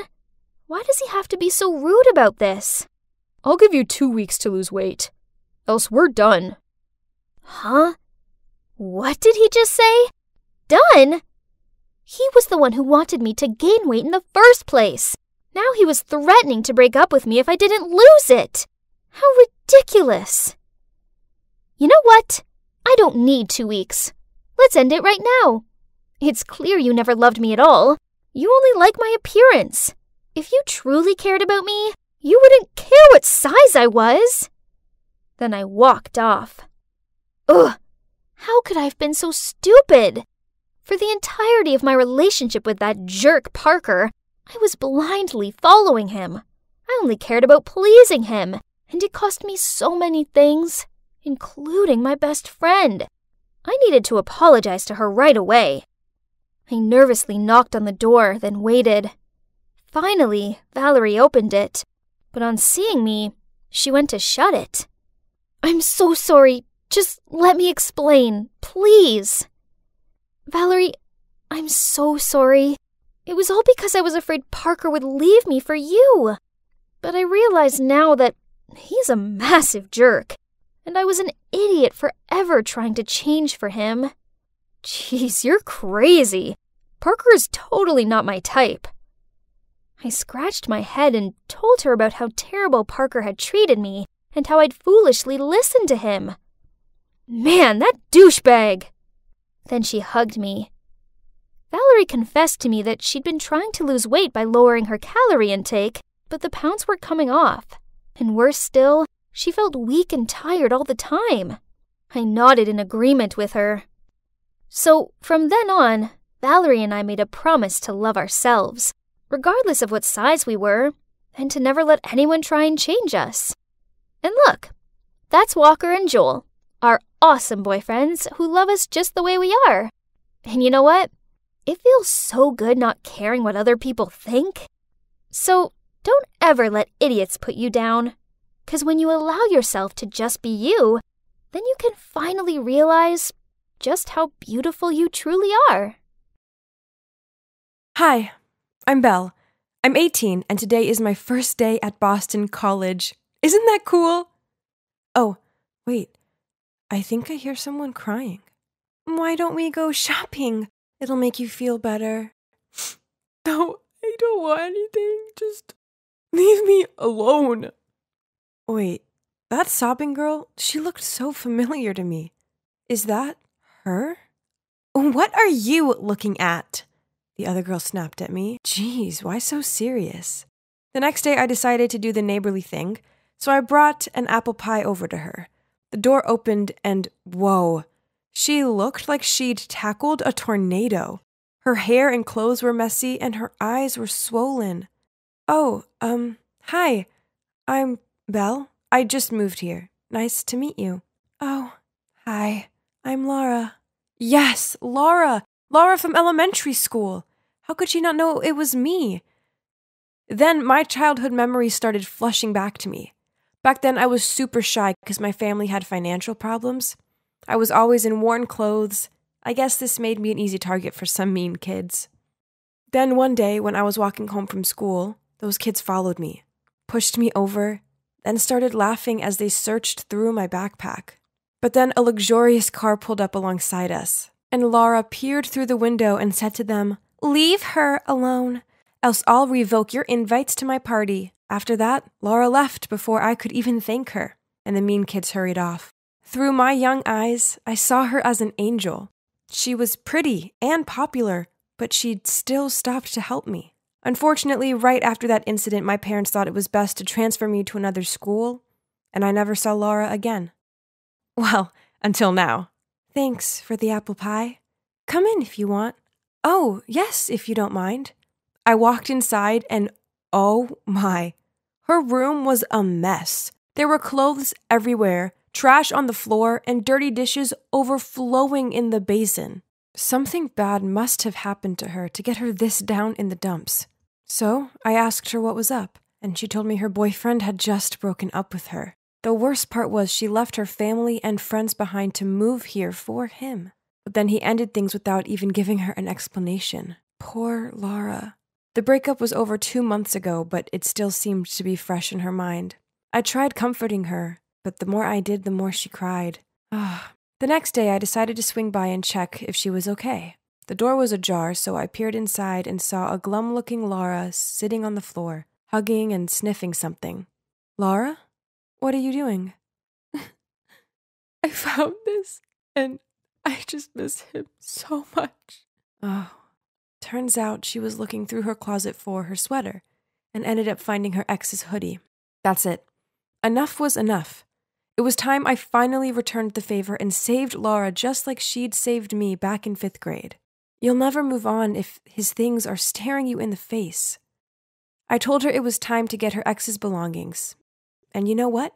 She had a whole big box of his stuff. I took a look, and that's when I saw a photo of them. This is him?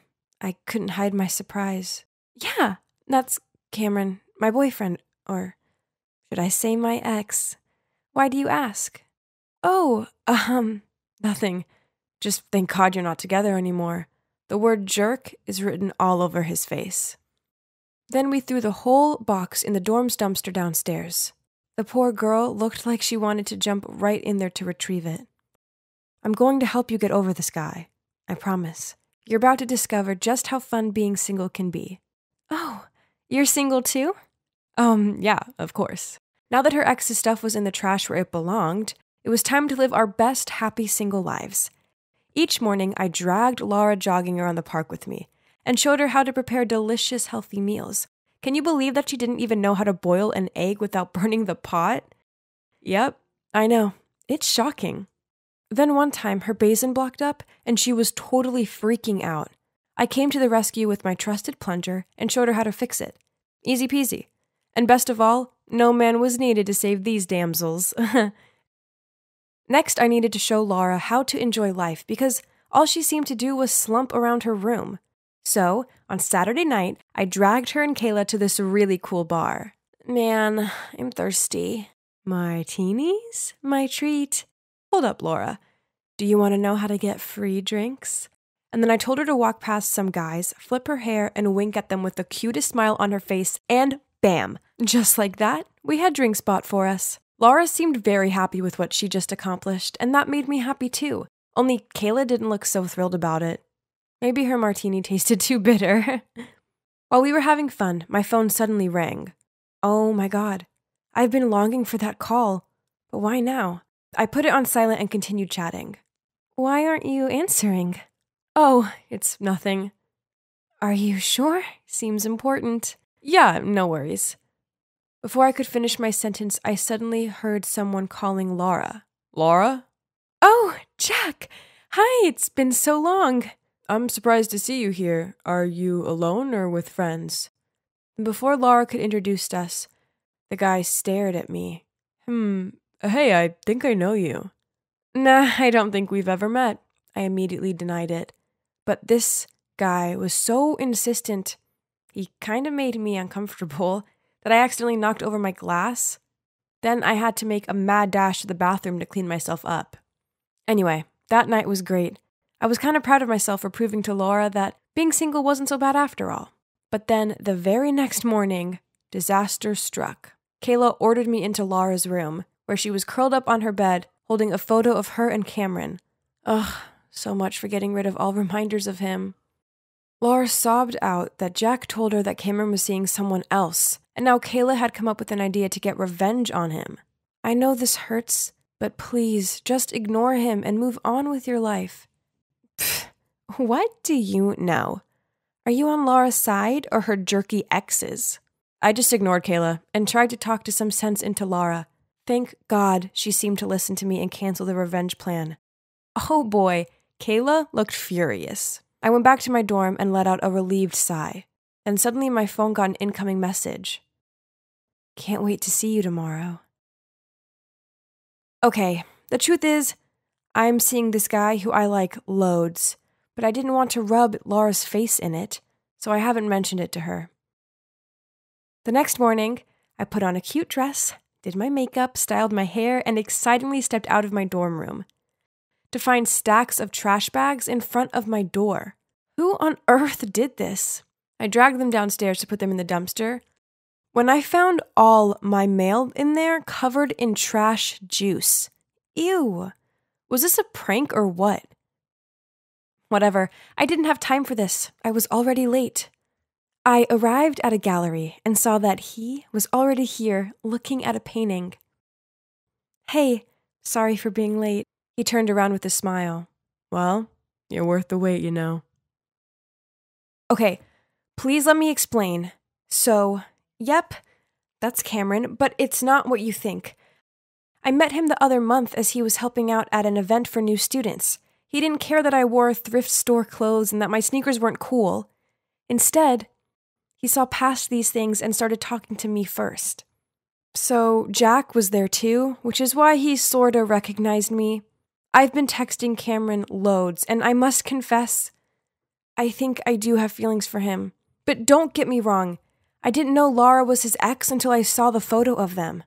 Oh boy, that sure shocked me to the core. I didn't want to tell her and not only break her heart all over again, but also destroy our friendship. That's also why I didn't care to answer Cameron's call in front of Laura when we were at the bar. And I was super lucky that Jack didn't recognize me that night, or it would have been a total disaster. I know I needed to tell Laura the truth, but first she just needs a little more time to get over Cameron. Ugh. I went home from the date with a big smile on my face, but what I saw made it instantly fade. My entire makeup collection was smashed up. What? Who would do something so mean? It took me ages to save up to buy all that. As I checked to see if any of it was salvageable, I saw a long blue hair nestled amongst the carnage. Furious, I was about to go confront her, but Kayla and Laura had already appeared in my doorway. Why did they look so angry? How could you befriend me like that when all along you were seeing my ex? So your "you don't need a man" speech was all just one big lie so you could take my guy, huh? And do you really think Cameron would like a girl like you? You can't even afford a decent handbag. Right. Let me tell you this. You will never be like one of us, and you'll never be good enough for Cameron. How could Laura think of me like that? I truly wanted to help her, like she'd helped me. I totally only have good intentions, Laura. I had no idea he was your ex when we first met. The only reason I didn't tell you sooner was because I knew you needed more time to heal. And I didn't want to hurt you because I adore you and value our friendship. Do you remember 5th grade? I was being teased by these kids, and you were the only one who stood up for me. I just wanted to return the favor and help you too. But hearing you say that stuff makes me so sad. After that, I shooed them out of my room and locked the door. I refused to go to lectures and ignored all Cameron's calls and messages. Maybe Laura and Kayla were right. Cameron and I weren't meant to be. We were from 2 different worlds. Eventually, a few days later, I had to go outside. Well, because I ran out of food. When I passed by a coffee shop, I saw them, Cameron and Laura, sitting together. So Kayla was right. A rich guy like Cameron would never like an ordinary girl like me. I couldn't live in the same dorm as Laura anymore, so I was packing my stuff to move out of there. Suddenly, I heard Laura's voice. Are you running away from your problems like I did? I ignored her and continued packing. You know, I met Cameron and we had a long talk. He finally told me why he broke up with me. It was because I was too dependent on him and I couldn't do anything on my own. But you helped me stand on my own feet. And for that, I can never thank you enough. Laura, I honestly always wanted to tell you the truth. I know, but it doesn't matter anymore. You know, the important thing now is to enjoy my independent single life, right? Oh, I got you these. Kayla was way out of line destroying your things. Also, I think there's someone who wants to see you. Suddenly there was a knock on the door. I opened it and, oh my God, standing there with a huge bouquet of flowers was Cameron. So it looks like I can continue getting to know Cameron now, and I don't have to move out anymore. But do you know what the best part of all is? I have my friend back.